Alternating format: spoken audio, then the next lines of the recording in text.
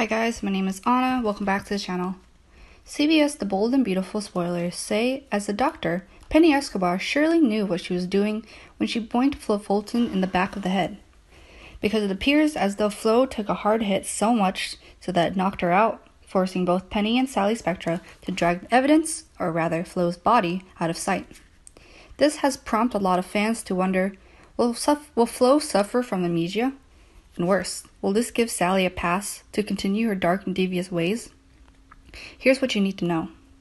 Before Flo got knocked out by the shady doctor, she was chastising Sally Spectra for being a two-timing liar that she is. Needless to say, Flo Fulton is the last person who should be lecturing anyone about the importance of being honest.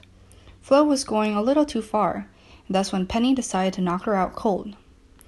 Bold and Beautiful spoilers indicate that at that moment, Wyatt Spencer was about to enter the beach house.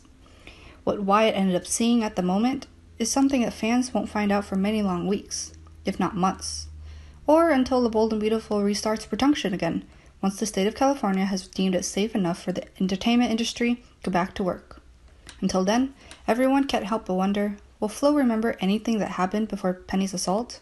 Or worse, will she end up suffering from amnesia?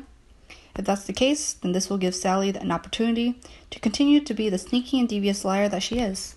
Do you agree? Thanks for watching. Please subscribe, like this video.